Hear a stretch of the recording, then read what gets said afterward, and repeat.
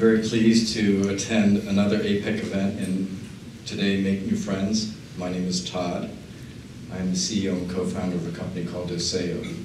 And later on I'm going to tell you about how we're going to transform O2O with technology, including cloud, big data, and how to apply artificial intelligence to, not only as a B2C, to help consumers. Giving you the perspective from a startup. And as I sit here and listen to everybody, I see the relationships.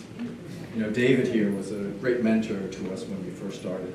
Thank you. And I see Thomas, right, you know, we use IoT in our solution. Michael, you know, they have a great platform, Azure, which we use for data, cloud, and analytics. And also, we're tied in with Google. We support Android. And finally, we put all this together, and here we are at the Shangri-La. So I was kind of thinking, you know, I need to do a little research, and I want to go to the authority on everything, I guess. But you know, it's beautiful. We love it, and it's going to be tremendous. And you know, I get the feeling that, you know, seeing all of you here, that we have, you know, expectations, and you know, our job is to see, you know, how we can deliver on these expectations, expose new opportunities with O2O. Okay.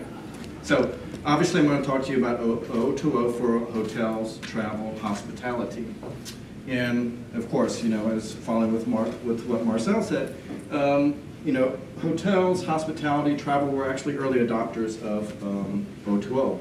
You book, you research, you plan, you book, and you pay for your hotel booking online, and then you arrive offline to your destination.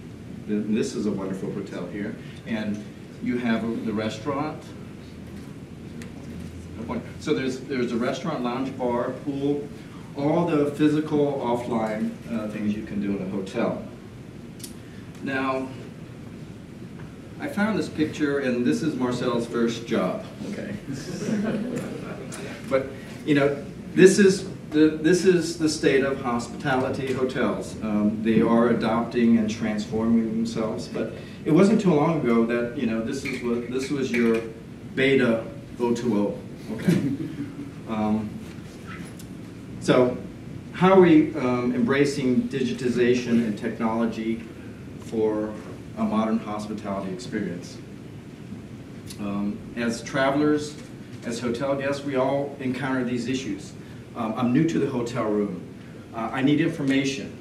I'm not sure which light switch controls which light. My room is too hot, it's too cold. Where's the gym? Or, you know, what are the dining options here? What does the control panel do? So let's take all this and transform from there into something we're very familiar with now. Okay, this interface, the touch on your smartphone, on a tablet, in the hotel room, or as a guest, you can download it onto your own device, Windows, iOS, or Android,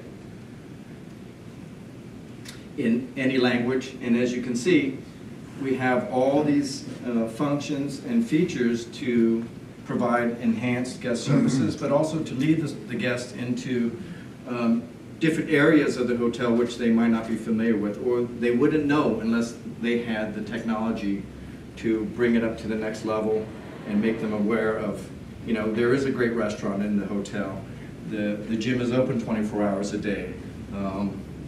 We have a great pool on the 38th floor. Right? So let me introduce you to DigiJames, technology for hotels. DigiJames is smart operations. So with technology, we're going to improve the staff efficiency and transform the workflows. Okay, so this is a change in the way that hotels will operate. A smart building. So we're going to network the building with infrastructure with IoT and apply artificial intelligence, machine learning, okay, to make that building actually smart. And smart service, room controls, room service, suggestions, and hotel information at the guests at your fingertips. So here's how we do it at the heart of the system, and this is where the value is created as DigiJames. And DigiJames intelligently, through our IoT RCU, controls the room and the building. DigiJames also links to third-party cloud services for information, flight information, weather information, booking for your taxi and travel, etc. DigiJames also is a backend for the hotel management, and for the guest, as an app on your phone or as a tablet in the hotel room.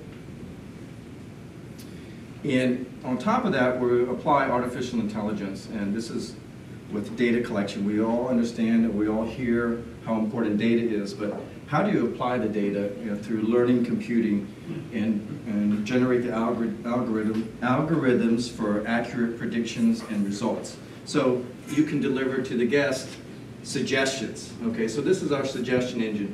Hey, are you bored?